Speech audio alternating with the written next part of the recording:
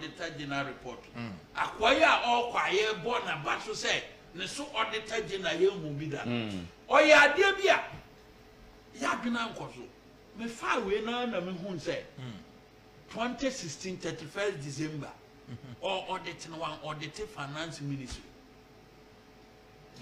Yes. Domelovo. Na say. Next one no more appointed no by 17th December hold the view. 17th December. Or more 2017. Next one 2016. Next one Ghana 2016. I want the sign. Oh, I see. And yama born ni sika e fa mu nyina se finance ministry na efriba nti hode o ye so okọ ho aban a e ba foforo in 2017 no ejabetom ofada bia ye ba ye audit a ye audit agencies ye she finance ministry nye all the ministry ye nye na no ada report we ba ye de bibia sie Ghana ya bi ni nya o mo se ni patri bi gra pia mo 1 million ana me kwa from finance ministry ofa Andisi for ye dede wo say God's name. Ni wa so nkrofo ni nye God's wo wo. But there were diary dictionary.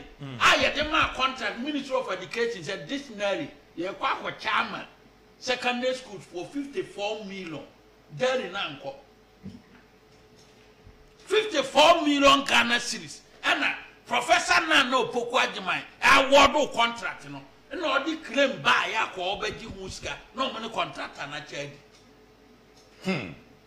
wo kroma nso o muti kroma epe running mate yedi we auditor general report ye ko supply dictionary ama secondary school 54 million Ghana cedis o man supply and o ma present invoice ya de ho so wasemwa na o refi agamberia yi percentage ya pie mu ko dada laptop ado o chicha bien net ye and so now we must to the sense say emu akratifo etimi tenase irregularities bi ye say e a company bi e a memfa oman FM e ya na omo tiase o so far auditor general report na obetima ka say e a revenue irregularities taxes yes say Ghana Revenue Authority for jeje na e a company e a na say revenue officer biba Oman FM. Na tuo bi say Ken City Media. Etua de ma ana Oman FM tua no. Tax officer na nkwa nkoje. E bia 10,000 Ghana cedis. Nti se wo revenue irregularities na. Yetimi kan nyina bom say e bia no kwa amounted to e bia 5 billion Ghana cedis. And on chess a physical cash be no be a dear deal. Now, a true beer as a set tax officers in the free companies. Young one for JGN. Ye book contain your book house, your mind is to see a G. Now go into the consolidated fund. Young to one year. I'm one for the offer. I know your chrono. And your chrono. And so, yet to me, Transina, Obiakofa, to send and say, we were not so forbidden, and not sorry down. Oh yeah, sorry. O se moa mo wesika. Yes o ma bia tie. Ye ti kroma yes ye ko IMF. No wa ye chat no. Na sorry for na enam se urade. That's the one there. It's free education ya na no de ba ya. Ebira bi be ba. Offer just propaganda. Free education no. But then 15 years time. Ebira bi be ba. Ade no to obetwa. Wo one DC ya one DC. That's right. But over Trassi and I had another revenue irregularities. So for and here for go as already them. And here for go as already. Opian na duma yie no. Na so for the na so dam say na na do mu sika wadi or so call IMF. Oh well, ujiga and Abronye me titi usua. Me yamu venkum ni nimfa ya say Abronye nye no. E che ni pa bufuo.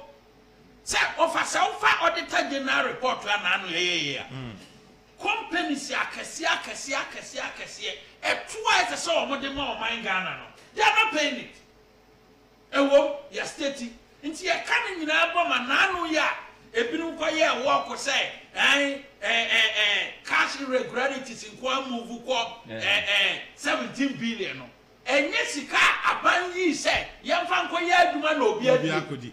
I just had a in a catty for any binum to Sabrofun or Montio. I'm no married cover brains of cry. That be Brofuna Binmuntie. Or Jesus, he can 17 billion now you catch irregularities now. Hoping at this car. But companies in a so far report now. You are listing some of the companies here. When we evade tax. Me, as a countryman, media. Twice the same with the man by no.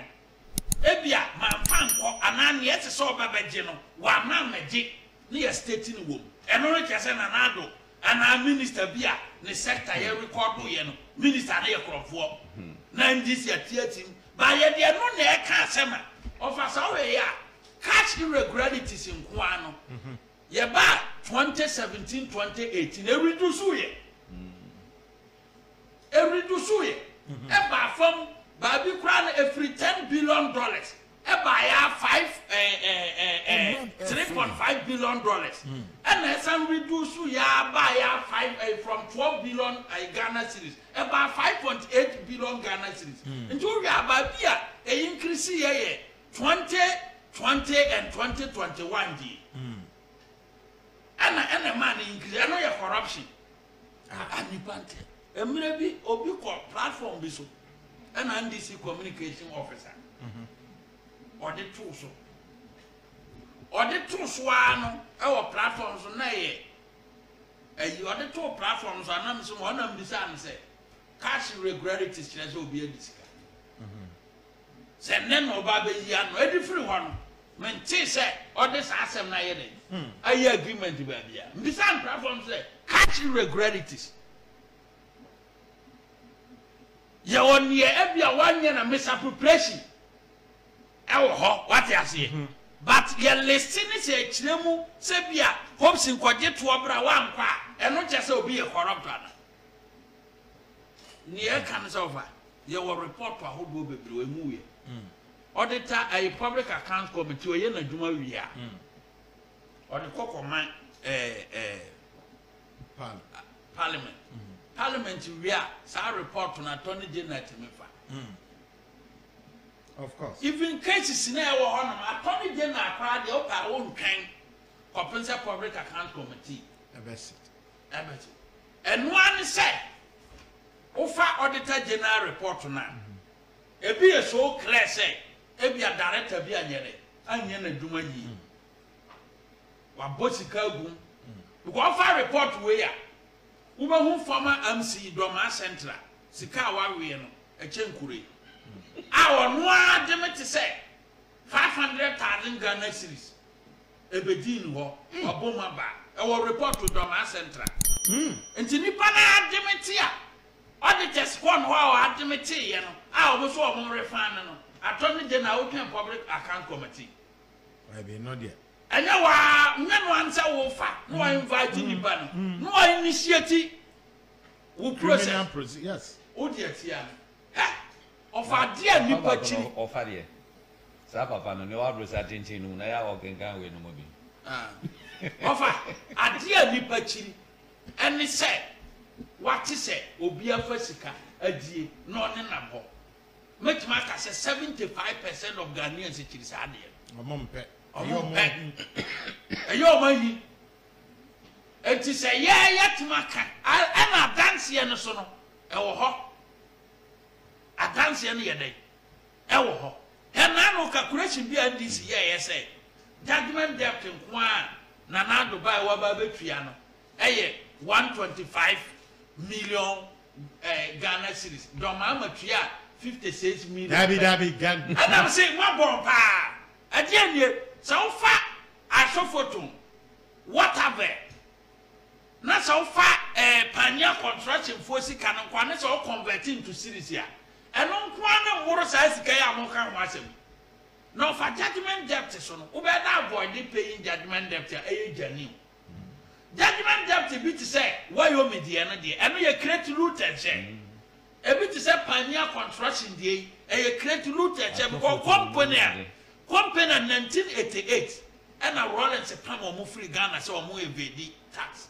And no more back for 4 pence, one for 4 for Pamo Mutria. And I don't mamma near Tames pens or Mutria. wow but judgment debt say nanu die say hopsing ebia to say attorney general de omo report to say ministry ni ka e de ka akobo obi a na insurance ni ho no mo de court no mo de attorney general ministry ni court no mo ko tua judgment of abet ma ka say won tua won why say won tua nti ya no de judgment debt bi wo ha wontimi ka say won yere won tua na mom court we fe a mo de ti attorney general ministry ho no ene brofo a ye ka sha omo hwini mu no emfa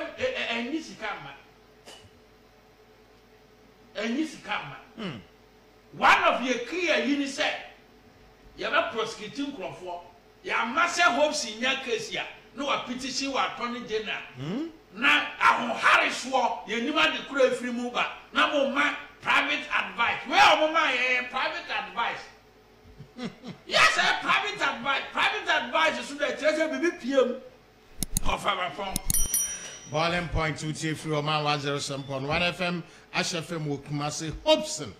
Adoye to us.